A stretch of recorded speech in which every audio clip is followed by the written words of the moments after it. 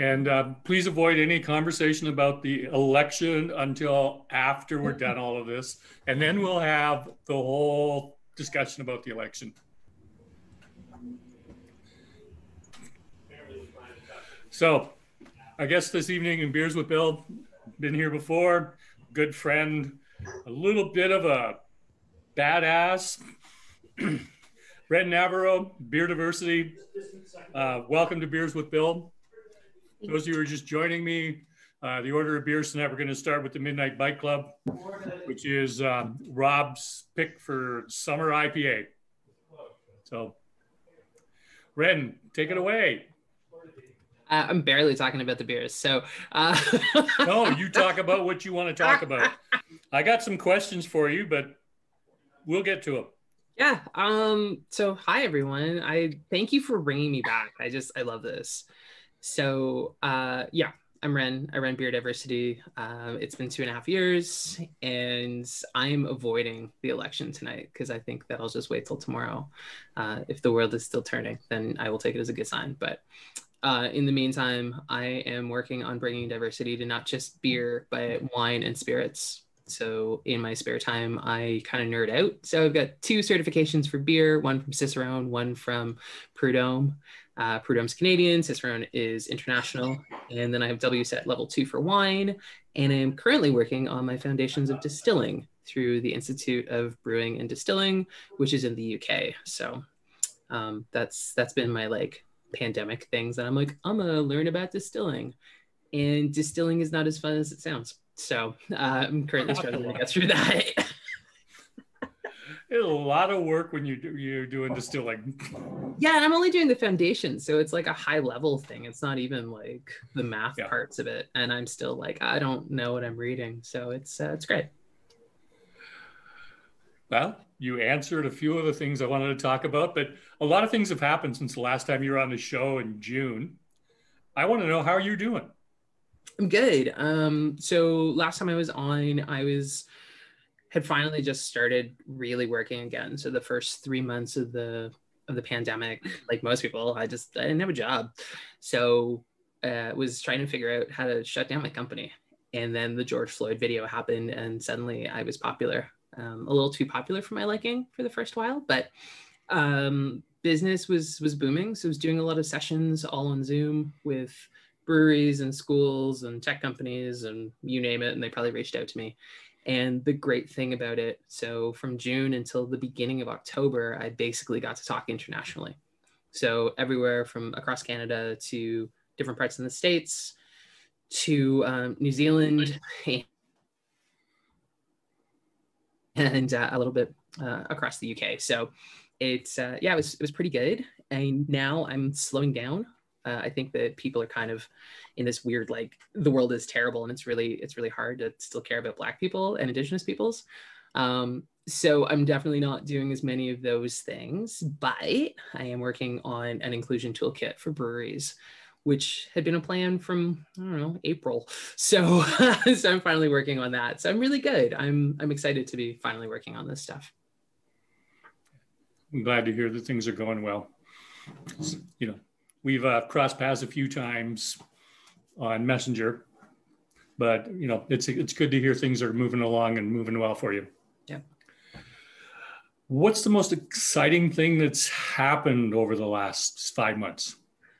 Ooh, the most exciting thing, I think, getting to speak at Fresh Fest, which is the Pittsburgh Beer Festival, it highlights Black people in beer, and it's open to everyone. And this year, obviously, they had to go virtual, but I was actually invited to speak, and that was pretty trippy because, you know, I was, again, the only Canadian getting to speak to not just an American audience, but like a worldwide audience. So that was one of the best things. And then I also got invited to speak at Terroir. And the food industry is like, they're the cool kids, and I don't get to sit at that table. So getting invited to speak for a bit at that was pretty darn awesome. Yeah, I trolled you on the internet, like I do everybody, my guests. I really enjoyed that Food Network Insider interview that you did. Yeah, the one that says that I'm from Kitchener. Yeah. I laughed when I read that. My Toronto friends were really mad about that. And I said, I didn't say it. She just wrote it. So it must be true. That was cool too, because they reached out to me. I got a message one day and they're like, can we talk to you? And did this like kind of sneaky pre-interview with me. And they're like, yo, we want to write an article on you. And I was like, oh, okay. So it was yeah, it was cool to show up in Food Network Canada, because again, like, these aren't things I'm expecting, and I'm not putting it out there that I'm like, please come and interview me. So yeah, it was a really great thing this year. Yeah, that's good. You just recently did a photo shoot, and those pictures, like I said earlier, fantastic pictures. You did on-site shooting. What was the vibe like being in those spaces after everything that's been going on with COVID-19? It was weird as hell. So it was 4 different locations. So if you don't know her, Mona Musa, kind of woman around town, does quite a bit, runs KW Joy and Co., which is a new online magazine, but also does photos. And she's a woman of color. So if you're looking to work with BIPOC photographers, she is fantastic and redid my photos recently. And Ryan is also a great photographer who's on. Hi. So part of it, so I went to Rich Uncle, and like all of these places were closed. We went on a Monday. So it didn't feel like COVID to be able to like, walk around and be like, I'm gonna move this thing and I'm gonna sit here. And like, doesn't matter if I do this. So it was almost this weird, like normal moment going in and taking photos. And then kind of having this like memory of like, oh yeah, we have to wipe this down when I walk away from this. And so it was this weird moment where it's like, yep, COVID says that I have to clean what I have touched. But part of doing it too is that I just wanted to highlight my friends and their spaces. So we shot at Rich Uncle, Arabella Park, TWB, and then ended at Shorefinger. And I just really wanted to have photos that if you know where these places are, you're like, oh yeah, I know. And for people who didn't know, it was really great to say, oh yeah, that photo's at Shorefinger. Like that comfy chair is there. So yeah, I wanted to be able to kind of like sneak my friends in and their places and just kind of give them a nod. Chirag just flipped up a question. How do you keep motivating yourself to learn about the different kinds of alcohol versus going super deep into just one of them? I think I went super deep into beer, and it got to the point where you start getting pigeonholed, and then people assume that you only drink beer. And I've been a wine drinker longer than I've been a beer drinker. So I just wanted to kind of prove it. And part of like the unfortunate reason for me collecting certificates and certifications isn't because I'm interested, it's because I need people to trust me. And as a Black woman in alcohol, people do not believe that I can speak to something. I still have people asking, do you really drink beer? And I had a sales rep ask me that during a sales meeting where he had brought me samples and just didn't let me open them while he was there because he didn't believe I was going to touch them. So it's kind of, yeah, so it's a little bit of both. I'm a bit of a nerd and I just want to know about stuff, but it's also so I can prove to people that I know what I'm talking about. Wow. It is such a shame that in this day and age, you still have to deal with those type of sort of microaggressions with racism. Yeah. Yeah. Oh, Ryan put a picture of the big comfy chair in the chat. It's really the most comfortable chair on earth. Yeah. What's the biggest change over the last 5 months for you? I think I'm at the point where I'm not here to, I finally realized and also allowed myself to not be a people pleaser. I think that prior to COVID, I was very like, I have to be approachable and I have to be that friendly Black woman who's like, come on, ask me whatever you want. I told someone today who got referred to me, like, just, white guy at a brewery who's like, you should talk to Ren. And it was like, you're a Black woman, Ren's a Black woman, you should talk. And I said, when you see him next, tell him to go fuck himself. And I think that 5 months ago, I wouldn't have said that. So I'm just at this point where it's like, my time is very important and I need people to understand that I want to answer questions and I want to help out. But if you're going to waste my time, like I'm going to tell you you're wasting my time. So I think that's the biggest change. Interesting. Interesting. I don't always respond when you're on Facebook and you do something, but I've read some of those posts and I'm just like, wow, people have pushed just a little too hard. Yeah, those are always really weird because I forget that my mom's my Facebook friend, and I will post like these giant rants, and I'll just get a text being like, "You good?" Because you sound good, but I got to make sure you're good. Because my mom is like so used to me just being like, "Ah," and so I think she's really enjoying that I'm putting it out there and saying like, you know, Black Lives Matter is not a passing fad. If you can't be behind it, then you're telling me I shouldn't live. So like, you know, and then it's just a lot of like F words. But it's very like, if you don't want to do this, you don't have to, but it means that we can't be friends. Yeah. You've done work with a number of breweries on collabs, particularly for the there it is. It eluded me completely. The last one that you did this with Shortfinger TWB Graham at Counterpoint. Are there collabs coming up in the future? Yeah, I didn't think I was going to do a lot of collabs. I thought it was just going to be the Black is Beautiful, which was that collab. Because I was like, well, it's COVID and it's a pandemic, and like, who's making beer? Who's doing collabs? Like, whatever. So the collab counter is ticking. Nothing Civil, which was my collab with Wellington, Truth Is, and Lexi Fam just came out again. So that's part 2. The first one got released, and it turned out that it was Welly's fastest selling one-off, according to Marvin. So when it got released on a Friday, it was gone by Wednesday, and that was 1,000 cans. So wow. They did a 4,000 can release, and they are saying to people, hurry up and get it. I went out and bought a 2-4 because they were like, we can get you some. And I was like, nope, I'm just going to buy it. So I have it. So I bought a 2-4 because the last time I got 5 cans out of the first release. So, so that one, and that, you know, we're calling that Liquid Protest, and that's been really well received. And if you haven't seen the label of that, it's not messing around. I know that Emma's got it. There's guns and dogs and nooses and a poem by Truth Is that is absolutely amazing.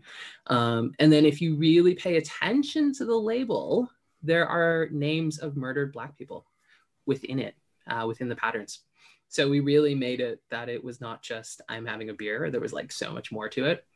I did Life in Color with Nickelbrook. Trying to think of what's coming up. I just did a collab with Muddy York. I was like, where was I? I was at Muddy York on Friday. So we're doing a beer that I don't think they've talked about yet. So keep it under your hats, but it's a foreign export stout, which is huge in the Caribbean. And not a lot of breweries out here do it. The only other one that's done it so far was Little Beasts. And they did that with Victor North, and it was absolutely fantastic. So that's happening. I am going to be doing a collab with Granite Brewing in the next couple of weeks. Then I'm going back to People's Pint because we do probably about 2 or 3 a year. The last one we did was called Walk It Off, and it was a pale ale. We called it Walk It Off because Peter and I both injure ourselves quite often, and we just are like, nope, I'm good. I'm just going to walk it off. And we'd both like, you know, not together, hurt ourselves very badly within a few weeks of doing the brew. So it made it pretty hilarious. But yeah, so I think that those are the next ones. And then Merit, we're just trying to figure out timing. It'll probably be at the end of the year. You've been busy. It's a little quieter than usual. I think last year I did 16 collabs. Yeah. So this year it's you know, I'm slacking this year. As you know, Utah came back from Shortfinger. Yeah, like it was a lot. This was the year of returns, a lot of redos or double batches of things. Okay. Let me rephrase that. You've been really busy for someone in COVID-19. With everything that's going on, how do you stay grounded?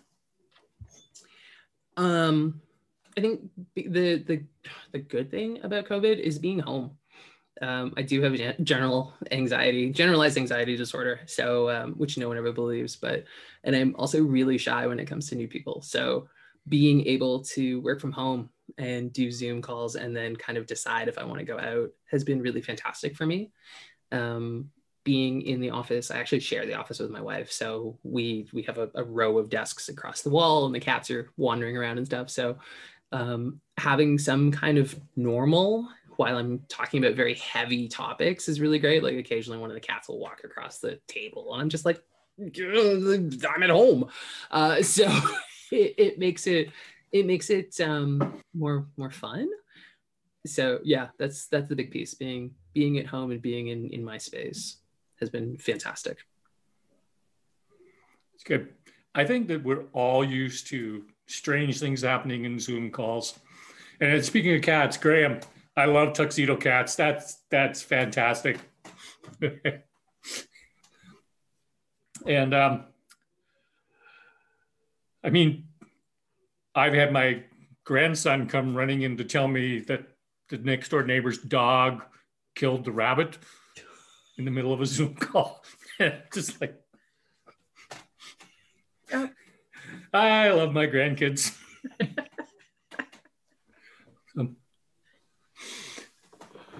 Looks like cat night. Yeah, it's totally. I know my cats are locked out tonight.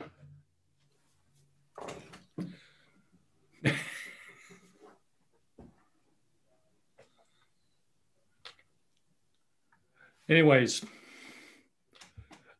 I'm looking at my list of questions because I was all over the place with them. You Beerdiversity 2.5 years now? Yeah, just over. What's changed for you since you founded that, created it? I think I'm finally running with it in a way that I'm really happy because I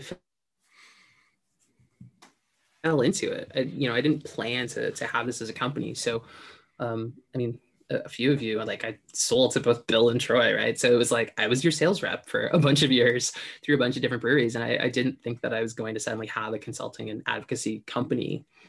So I think that the first like 3 to 6 months were kind of the like, what am I doing?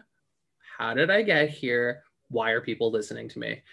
And once it really started to pick up and I was able to start traveling and talk to people and kind of get in with the diversity and inclusion crew in the States who are dealing with alcohol and diversity, I started to feel really secure in all of this and making all these great connections. So the big changes are, I believe what I say. And I've always believed it, but now I like really believe it. There's no doubt about it. And, I mean, what I'm talking about is my lived experience. So it's weird to be like, I don't know about this. It's like, nope, people are kind of crappy to people of color in beer. And here's why.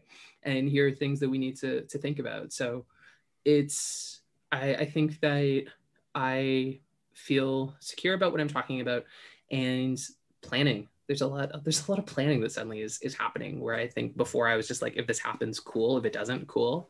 And so now I'm at the like, I would like to see this happen in 3 months, 6 months, 12 months, 3 years. So I feel like a grown up. I feel like a weirdo grown up. Big change. Yeah, it's weird. We're gonna take a small little commercial break right now. I'm gonna flip everybody over to Aliens Exist. Ryan, did you want to talk about it or do you want me to talk about it? Do it, Ryan, do it. About aliens or about Midnight Bike Club? Aliens? But Aliens Exist. I like to mix my aliens with a pale ale to get more head retention. That's my opinion on it. But it's like not sour enough, but it's not pale ale enough. So it's just kind of riding that line. But yeah, if you have another Midnight Bike Club, I like to dump half of that in there very aggressively to get a nice foamy head. But, interesting. Yeah, I would never have thought to put Midnight Bike Club. Anyways, it's a funky pale, calls it funky pale ale fermented on the in-house yeast and bacteria culture. And then they aged it on second use dry hops and conditioned it in the can. All cost-saving techniques by Rub. That's right, And of course. second use hops. Yep. Yep. Oh, wow. Yes, that is definitely very, very funky. So, Ren,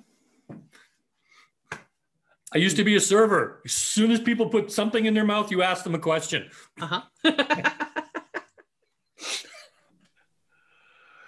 Graham's had a question. Describe the perfect contact that you would like to spend 30 minutes with. Like, is this an alive or dead moment, or is it? I'll let you choose whether it's alive or dead. Oh man. I think I would. Oh man, Graham. I would like to spend some real time alive and generalized. Okay. Oh man, I'm like blanking. I'm just like, ooh, who do I want to spend time with? There's so many people and they're like all in my head now. Can I come back to that? Okay, we'll come back to that. I'll switch back to my list of questions. I'll ask you another question. In your interview with the Food Network, you talked about boosting the signal.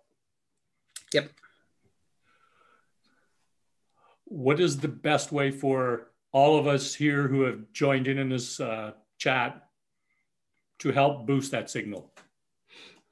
I think it's pretty easy. It's, if you're on social media and you're on Instagram or Facebook, talk about your favorite things that involve BIPOC or LGBTQ plus peoples who are doing cool things. Like I said, Mona takes really great photos. She's a woman of color. Like, go check her out. And I think it takes no time, and it can be, this is my favorite band, this is my favorite painter, or whatever. And if they're local, like talk about Trisha Abe, I don't know, like, it's just these like quick, hey, I saw a painting. Like, Trisha's stuff is in downtown Kitchener, so you can just take a photo and tag it and say, I really love her work, and every time I see it, I think whatever. So I think that people get scared about signal boost and they always think it costs money, and it's like, it doesn't. You literally just, you tell people about your favorite restaurant and they never go, but they're like, it sounds really good. It's the same thing about like, I really love this Netflix show, and then people go check it out, right? Like, that's how simple it should be. And people, I find that it overcomplicates, and it's just like, yes, think of it that way. I really love this thing, so maybe you'll love it too. I really love this person who's doing something different. People to follow on Instagram. Like, I'm obsessed with Notorious Cree. His videos are fantastic. So I think that just, talking about it in just general terms, nothing big and fancy. Baby steps. Baby steps. Yeah. Baby steps. Yeah.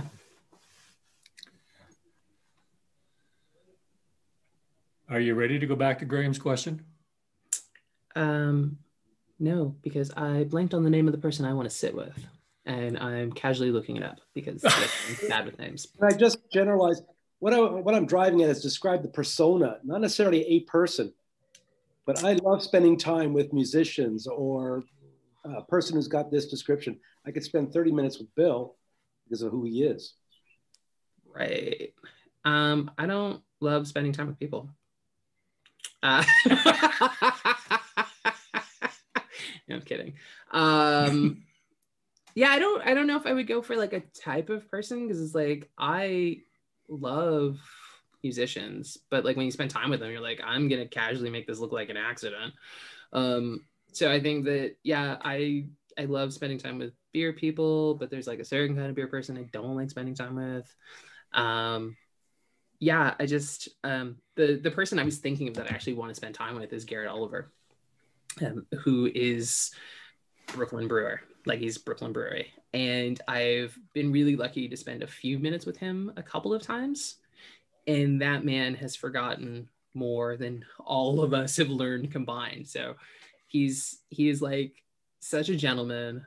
He is a beer nerd. He likes to use big words, and he cooks fancy food according to his Instagram. So I would want to hang out with someone like that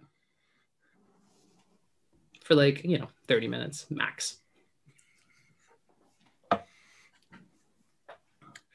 I'm still struggling with you don't really like to be around people and you're shy, because I remember the first time I met you, and neither one of those descriptions would be remotely close to how I would have described No. that. And I like that's what everyone says though. But I was also sitting with Ed, I think, the first time. Like I was surrounded by people I knew when I met you. So that always makes a big difference. But I have like 20 years of experience with call centers. So I'm like, I will give you what you need and I will make you happy because I never want to talk to you again. So it's like it kind of carried over into sales. But yeah, I think like if I had my choice, I'd probably just stay at home with my wife and cats. Like occasionally do Zoom calls. So basically how I'm living right now.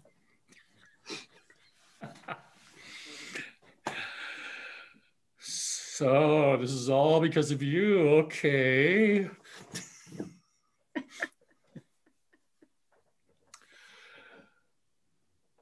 If you could travel back in time, what advice would you give your younger self? Oh man. I feel like if I showed up back in time and my younger self saw me, my younger self would probably beat me up and be like, "You got soft, man." Um I think the first thing I said would be like, "Listen, there's this thing called Bitcoin and it doesn't sound real, but buy into it." Also Google, just get Google stock. I think that I would tell my younger self to like not worry about stuff as much and just go with what you love. I mean, I had corporate jobs for a very long time and I hated it. Um, like most people, we get into these corporate worlds and it's like, this is what I need to do. And I think I would just say like, you just have to make it through this because at the other end, it's going to be super rad and you're going to really love it. Also, you're going to have way more tattoos. So just hold on. It's going to be great. Bitcoin.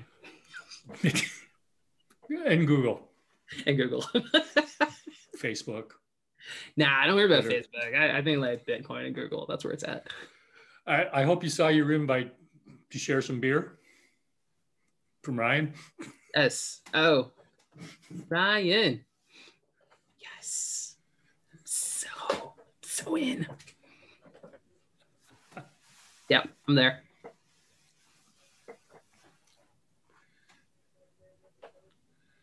How many tattoos do you have now? I don't count them anymore because they're now like in sleeves. So I'm basically tattooed from like here down to my ankles. So I started out with 2 and now it's just I'm covered. What was the first one? The first one was a small cross and actually was the it was like a whole religious thing, but it wasn't. It's kind of like the Knights Templar type thing. And then I think my second tattoo was a small Japanese symbol for strength and determination, which I had translated before I got it. So my brother speaks fluent Japanese and my sister-in-law is Japanese. So back in the day, I was like, you need to translate this and you need to tell me for real. Otherwise, I will kill you.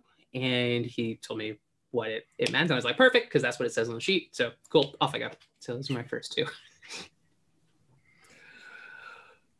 What was the drive to have those tattoos on? They were both symbols of strength. I think that I am the person who needs reminders and like little touchstones.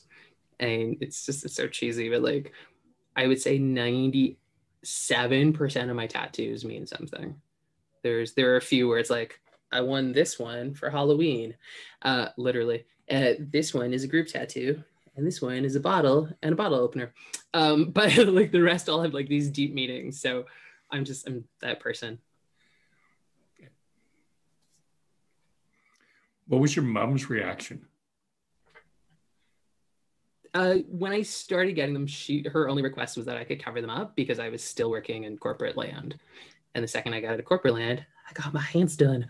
So I could never get a real job. I mean, it totally could, but whatever. Troy said, tell yourself when to sell BlackBerry too. Yeah. I was never into BlackBerry. I don't think I would have even like have thought about it.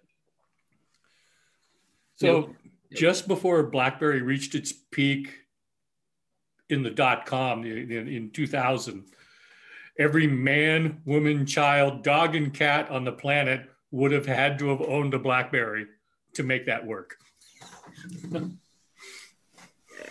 Yeah. So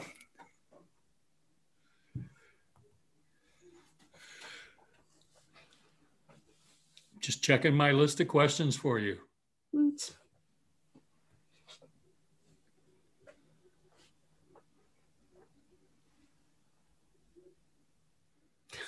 I'm out of questions. Oh no, we're in trouble. We're now going to have a conversation. Oh, that's amazing.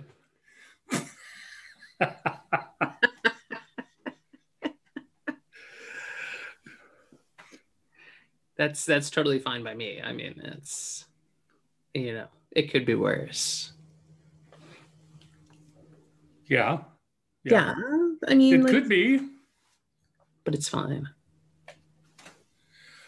Ryan, when we can travel again, where would you go first? I lost a lot of travel this year with the like initial COVID stuff happening. I was supposed to go to Florida. I don't want to go to Florida ever, so that's off the list anyway. Yeah, right. Like, I was also supposed to do a lot of travel through BC, so I was supposed to basically be out traveling throughout BC for work for about a month. So I'd go to BC and go travel around. Also, my mother-in-law is out there, and I really miss her. So BC. Yes, I found it. People either love the East Coast or the West Coast. Yeah, I know. I'm just an East Coast kind of guy. Yeah, I want to go back to Halifax too, but it's like I would do BC and kind of. I totally understand that. You've got family out there. You got a reason to go. But yeah, Halifax. Halifax is interesting. What's your favorite brewery out there? I would say North. Yeah, they're doing a lot of really cool stuff with the community. They launched a scholarship about a month and a half ago, and have been really verbal about what they're supporting and what they're not. So they are standing with the indigenous fishermen with the whole kerfuffle over lobsters, and they're right. They're actual right to fish it. So it's nice to see a place not just be about beer and say like, yo, we're not cool with what's currently happening, and this is who we stand with. So North is my favorite. I really dig Two Crows, Tide House, who are incredibly quiet, but they do such good stuff. Yes. And also the smallest tap room. So pre-COVID, I think it was like a 7-seater or an 8-seater. So it's great. Wow. Derek wants to know where you can nerd out on beer during the or Naomi wants it. It's going to be a long winter. And then on top of that, what's your favorite brewery in Milton? Isn't there only one in Milton, and isn't it Third Moon? I was thinking that, but I thought maybe there's a new one. Yeah, it's Third Moon. That was an easy one. I just thought I'd give you a gimme, a softball. Thanks for that. I have a bunch of Third Moon in the fridge, so I'm looking forward to getting into the rest of it. For beer to nerd out on, oh man, there's such good stuff coming out. I really want to get my hands on Slake. They're the new brewery in Prince Edward County, which, yeah, I'm hearing like really great things about them. So I will probably bop over to Sidewalk at Princess Cafe and just get it there, because I'm not making it to Prince Edward County. They're doing great stuff. There's like a bunch of Prince Edward County breweries that are doing great things out there. But again, like Mark's bringing in most of that stuff. So really just go talk to Mark and be like, what's new? Because I think he's continuously bringing in stuff, and he just posted, I think it was today, that he was at Third Moon picking up like a ton of stuff. So I would just follow whatever Mark brings in, because that's how I've been doing it. I've just been going and picking up a ton of stuff. So I hear you. Chirag wants to know, East Coast or West Coast, which style of IPA do you enjoy? West Coast. See, I would have worded it differently. Do you like the West Coast or the hazy New England style now?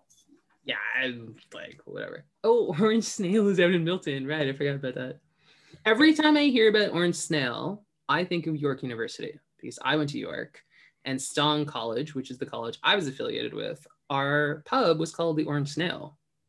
And they lost their liquor license several years after I left because no one checked fully when they were closing down, and someone had passed out drunk under the pool table. And when he woke up, he freaked out about where he was and threw a table through a window to get out of said pub. So that's what I think of when I hear Orange Snail. Ren, are there any like Zoom like events or like learning stuff for beer that's happening, like in addition to what Bill does here? My stuff is all private right now. I'm actually not doing anything for the public, which is super weird. But I just signed up for Two Faces, the bar in Guelph. They're doing a wine education on November 19th. You just have to message them for the Zoom link. But yeah, I'm not doing stuff, and I haven't really seen a lot of public stuff that's really worth jumping on. So maybe I'll just start doing it and do some public sessions. Have some fun with it. Yeah. Going too fast for me to get it all. Oh yeah, Wellington's doing beer education, but they don't always do it. So yeah. Wellington Brewery is just starting it again, and the first one's tomorrow. And I think it's only a 3 or 4 week thing that they're doing. But otherwise, no one's doing it on a regular basis. I think that breweries especially are still just trying to figure out what the hell's going on with all the Ontario rules and legislations. And yes, you can have people in. No, you can't have people in. You can't do this. So I don't think that there's a lot that's really happening on a regular basis. So maybe I'll take a look at it, and maybe I'll do it. Add something to my plate. There's a question further back on the stream that asked BIPOC breweries that you would recommend, to expand our understanding and knowledge of people other than the white guys in the beer industry. Yeah. There are very few BIPOC breweries in Canada. Like when I think so for BIPOC, there is Lost Craft. It's not much. Yeah, I think there's like one other brewery, and I always forget. It's honestly there's almost nothing owned by people of color in Ontario. Outside of Ontario, it's not much better. North Brewing, Rosina is, I believe, East Indian background. There is the Changes Brewing Collective, which is led by Geo, and Geo is one of the brewers at Good Robot, again in Halifax, and they are doing collaborative brews. So they're popping around and doing. So they've done 3 brews so far. They did one at Good Robot, one at North, and one at Two Crows. So that's happening in Canada, but really in terms of owning a brewery, there's not much. And then in terms of BIPOC working at breweries, Noel, who is one of the brewers at Great Lakes, but like no one ever sees him. He hides out. I know he exists because I worked with him. But like otherwise he's kind of pokeroo. Like you'll always have just missed him. But yeah, there's not a lot. BIPOC are starting to show up in the sales forces, but again, like in such tiny numbers. So I don't think outside of Lost Craft, that's the only one that really shows up. Ryan, for sure, I will find you one because you need to open a brewery.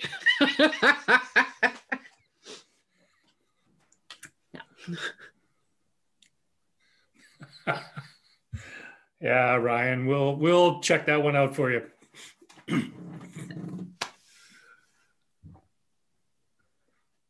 Got to go to the next beer.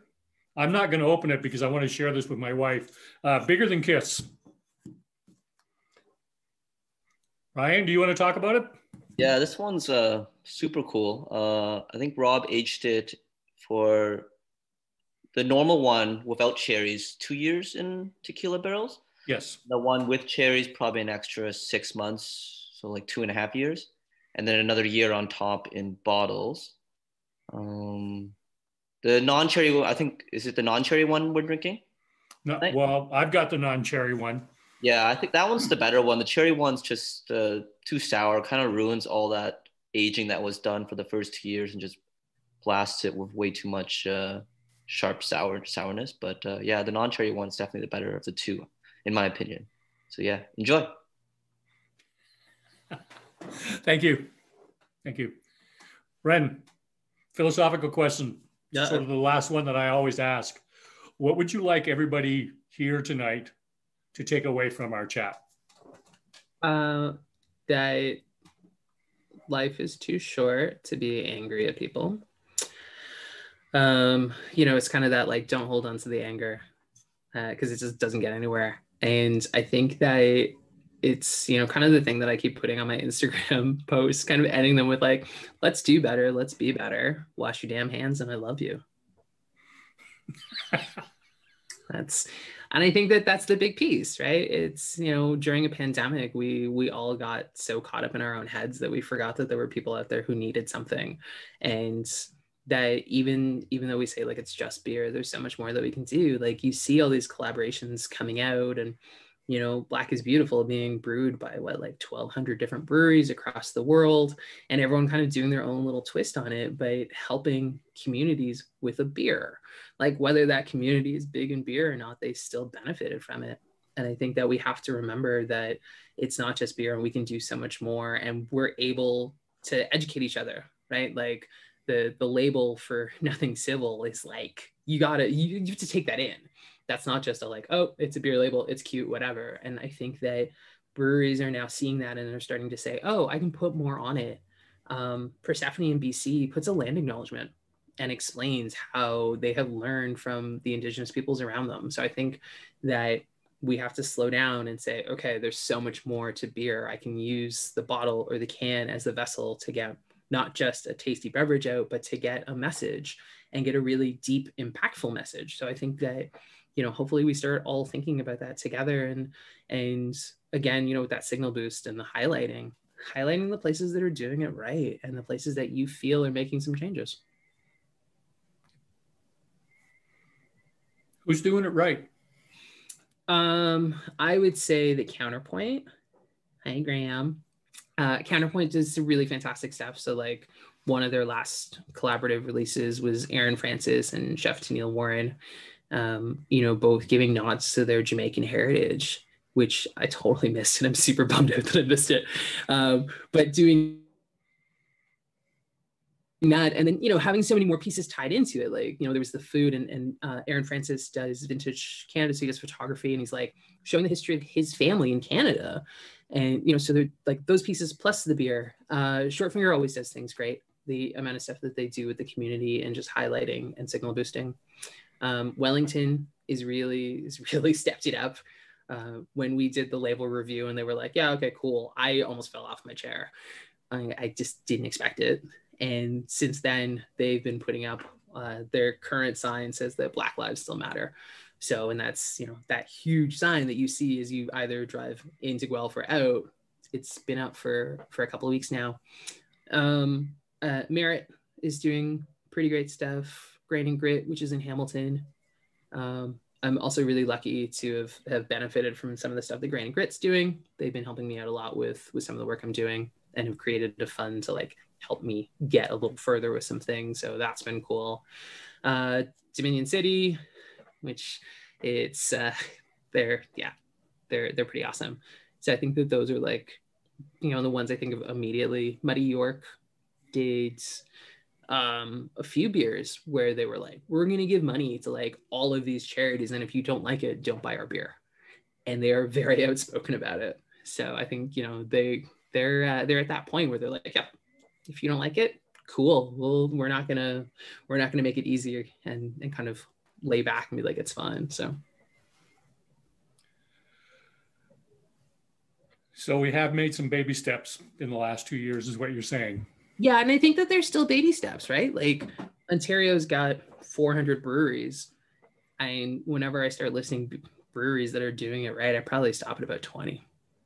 So we've got a long way to go. I mean, there's, you know, and it's not about them just making good beer. It's like, what are your labels? What are your values? Like, what are you saying to people? Because I mean, there's still breweries out there where I'm like, I'm not drinking your beer, but I'm here to fight you. Like, you know, I'm pretty much like now on record a couple times, like I am not a fan of Forefathers.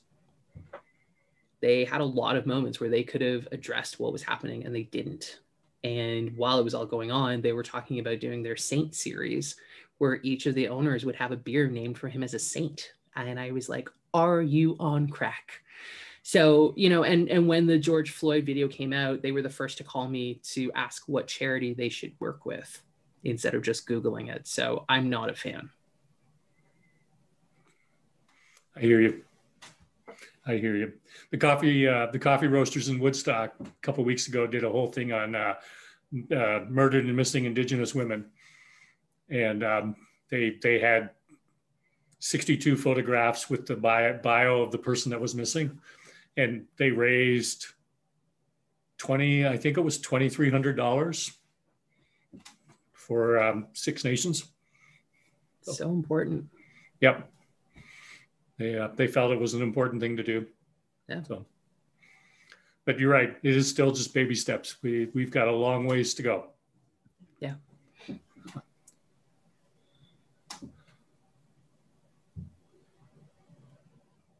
Oh, Derek. Yes, we'll do that as an off the record question. Are there any businesses or breweries or causes close to the Indigenous community in Ontario or out east that you really like and want to shout out?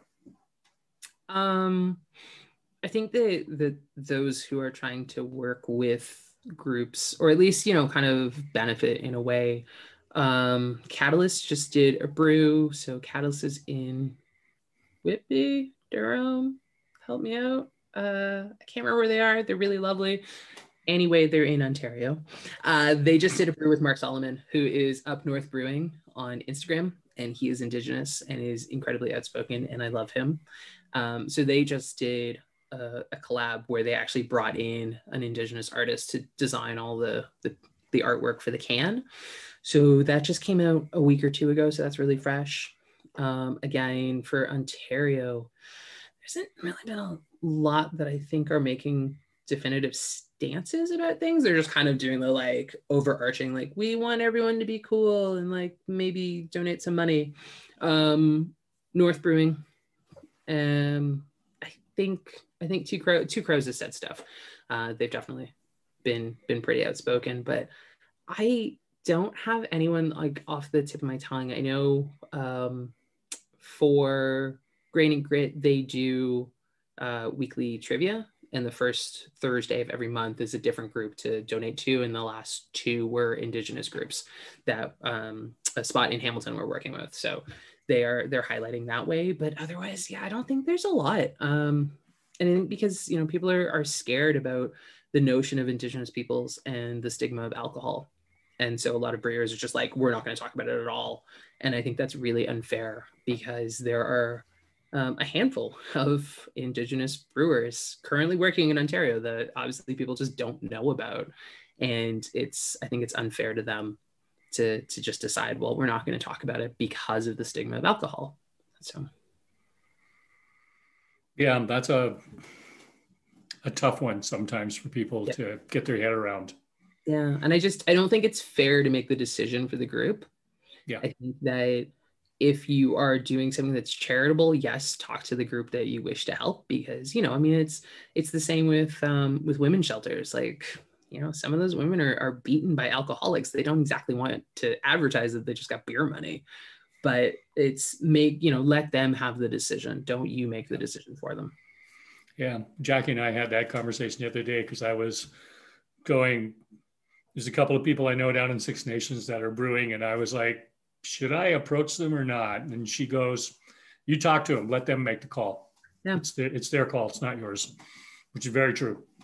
So I still struggle with that rural white conservative upbringing that I had from the 60s. Getting there, but I still struggle sometimes. Makes sense. Yeah.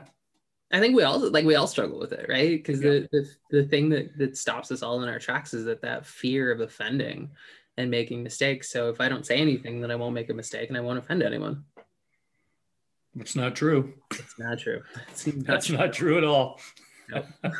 Silence speaks volumes. Yeah, it really does. I mean, that's, and that's been a big thing through the last like 5-6 months, that, how many breweries and how many places are you suddenly watching and wondering why they haven't said anything? And, why aren't they doing anything with their communities? And it's just, it's a lot. So Catalyst is in Bracebridge. Thank you. Or as Graham was doing further north. Yeah.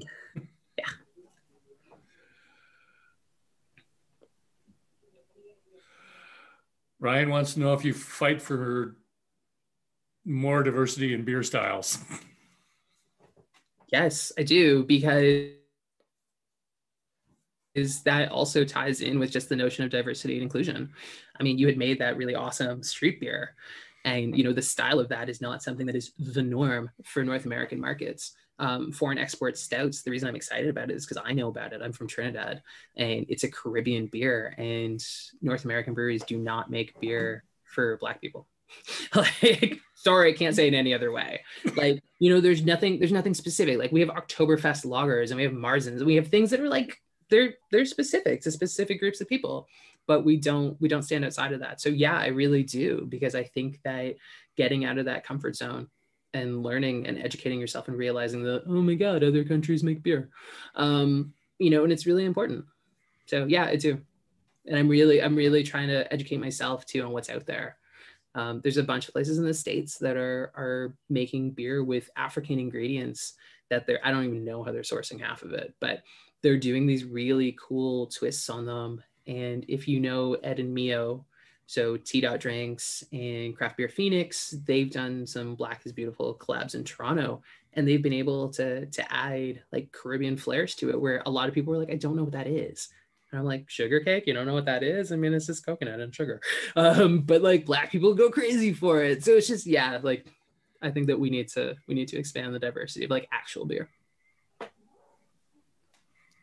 Wait, Ren, I want to thank you again for being on show number 25 for me. I was so excited when you agreed to do this 3 months back. And oh, by the way, did not even consider the fact it was election night 3 months ago. Yeah. So, but I want to thank you for being on the show. You're always such a gracious guest, and help enlighten us and help us move forward in learning to be better people all around. Thank you. And I have I have a question and a couple of announcements. The first one being, Graham and I are doing a collab on Tuesday for Christmas. We've got it sorted out. So, and the question that I have, do you want to show on the 29th of December? Yeah. Everyone's nodding their head. Yes, no, yes, okay. I will work at getting a guest for the 29th of December now. Ren, what are you doing after Christmas? No. Nothing. I'm not doing anything. Like the rest of us. I'm not going anywhere. Can't go anywhere. Pretty much. Yeah. And Peter Lenardin has graciously, along with David Hussey, agreed to sort of commentate the after show, off the record part when we move into the election in the US, because it's got such a big impact on all of us, whether we want to admit it or not. But Ren, again, thank you for being on the show. Always a pleasure. And to have you back in the future again. We've got so many things to talk about. Yeah, we always do. Thanks, friends. This is so good. I am now going to stop recording.